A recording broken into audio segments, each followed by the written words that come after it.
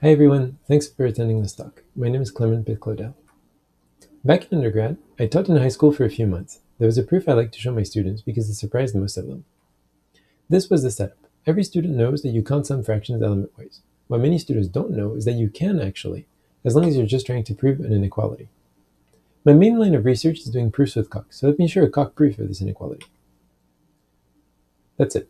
You can check that the statement at the top matches what I wanted to prove, and there's a QED at the end, and I promise that Coq actually accepts this proof, so all good? Hey, I can even add a little rooster next to the proof to make it more convincing. If this were a live talk, I'd pause and ask people to raise their hands if they feel they understand this proof. But since I'm alone at home talking to my camera instead, I'll just assume that you're like me and that you don't find this pile of tactics particularly enlightening. What are you supposed to do? Simulate Coq tactic engine in your mind to understand what's going on? What we're looking at together is not what mathematicians typically call a proof, because it's missing the proof states, which Coq calls goals. What we're looking at is a proof script, an LTAC program that records the steps that establish that theorem holds. It's made of a sequence of tactics, each of which corresponds to a small amount of progress in the proof, like multiplying both sides of an inequality by a positive number, or reasoning by induction. What it does not record are the goals, the intermediate proof states that these steps lead to. That's because if you run the proof script in a Coq development environment, goals are automatically computed and displayed by Coq itself. The downside is that this makes it nigh impossible to understand a proof script on its own without running it. In many cases, we don't care why a theorem is true, so it does not matter that the proof script is inscrutable. Maybe I'm proving that a particular program does not perform out-of-bound array accesses, for example, and it's enough for me to know that the theorem holds. In those cases, if Coq is happy, then I'm happy too.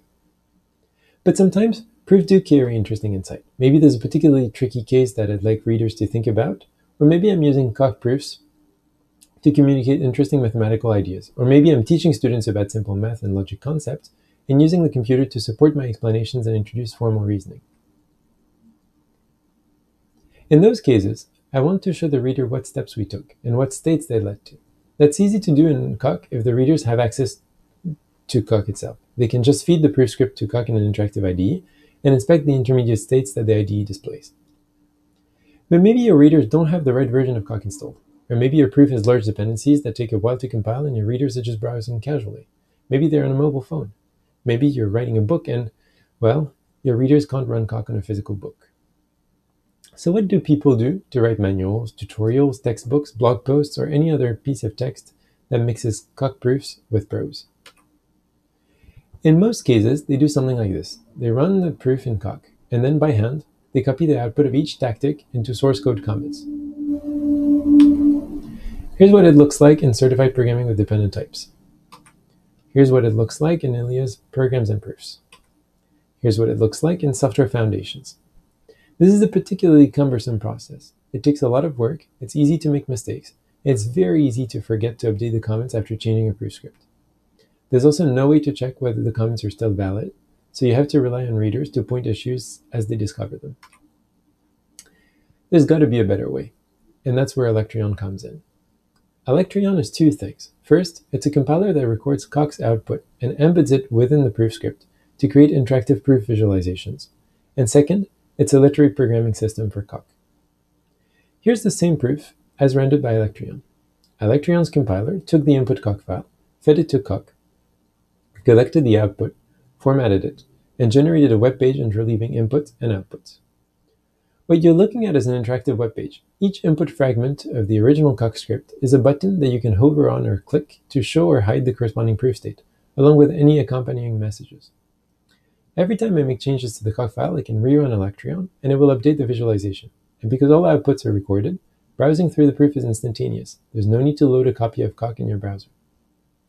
All of the layout and display is done in CSS, so you can actually change the rendering in all sorts of fancy ways, including one style that mimics the usual interface that you see in a proof assistant with the code on the left and the goals and messages on the right. Also, since we're now in the web browser, we can make everything look extra fancy, thanks to the magic of Coq notations combined with JavaScript rendering of LaTeX code. And now I have a much more reasonable shot at getting you to understand the proofs. First, we sum the two fractions on the right. Then we expand the numerator. Then we multiply both sides to get rid of the denominators. Then we simplify and cancel both sides. And lastly, we use the fact that a square is always positive. That's really what it is. You take a Coq document, you put little annotations to indicate which parts of the output should be displayed by default, and then Electron does the magic of running coq and embedding its answers into your document. Here's an example of hiding parts of the input to show something slightly different. Part of teaching students about coq involves explaining the Curry-Howard correspondence by showing how tactics construct proof terms under the hood. In this example, I've added hidden calls to the coq command showProof between each line, and Electron shows the piecemeal construction of a proof term. Okay, so this solves the problem of displaying goals and outputs to readers, but that's just one part of writing a document that includes coq proofs. The other part is writing the explanatory prose that accompanies the proofs. In fact, if you inspect this example from CPDT closely, you'll notice that there's no actual code here.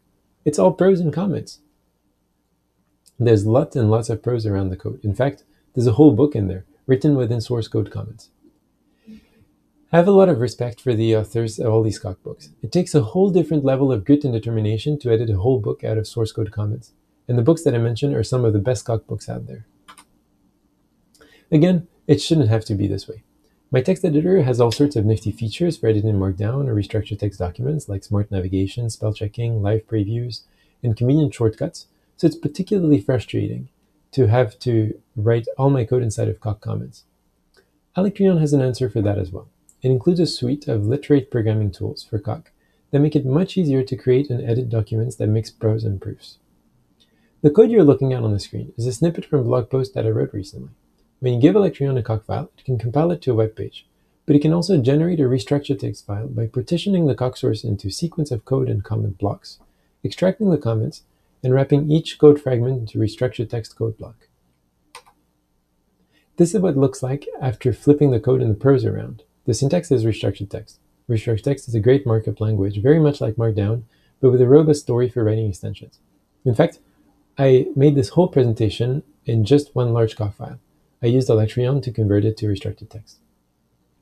The best part is that you can go back and forth like this. Once you're done editing the prose of your document and you're ready to resume hacking on the proofs, you can use Electron to convert the restructured text file back into a coq source file, in which the prose is wrapped in special comments and the code is at the top level. These two transformations are the inverse of one another, so you can switch between the code-oriented view and the prose-oriented view at will. This is trivial to integrate into an IDE. I did it for Emacs, and I'm sure it would be very easy to do in any other editor.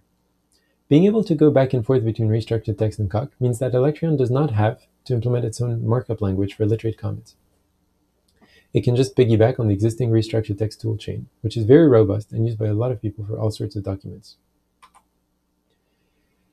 If you're familiar with literate programming, you might notice that this is a bit different from the usual process. Normally, in systems like web or org mode, you start with a main document, which you either tangle to get executable source code, or weave to get a document suitable for typesetting or reading, like LaTeX or HTML.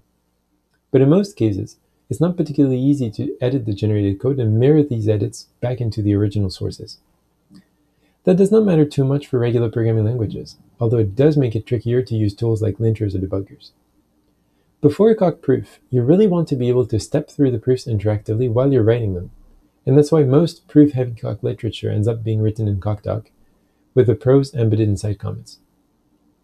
So that's precisely what Electron provides. It gives you bidirectional editing, which allows you to toggle between code and prose seamlessly, so you're free to use the most appropriate editing environment at all times. Importantly, there's no preferred view of a document. You can pick either the restructured text view of the code or the coq view as the one you store and distribute. For a literate coq library, you would probably distribute the code-oriented view so that your users can compile your files as regular coq sources without having to know anything about Electron. And for a book with a few coq examples here and there, you might distribute the restructured text file instead. Now that I've given you a sense of what Electron does, let me say a bit about how it does it. Electron is a Python program, and it's written as a collection of mostly independent modules. A core module handles communication with coq through the SIR API protocol. An interesting technical challenge is sentence segmentation. Coq's notation system makes it almost impossible to determine where a coq sentence ends or where it starts, so we use Coq's APIs directly for this. A transformed module improves the rendering of the results and processes display annotations that specify which parts of the output to show or hide by default. This module can accommodate user-specified transform, which make it possible to special case the rendering of certain types of constructs and generally customize the output. As an alternative, you can also customize the output by running JavaScript directly in the browser. Here are two concrete examples. In this first one, I'm trying to get a better sense of the internal workings of Coq's red-black trees.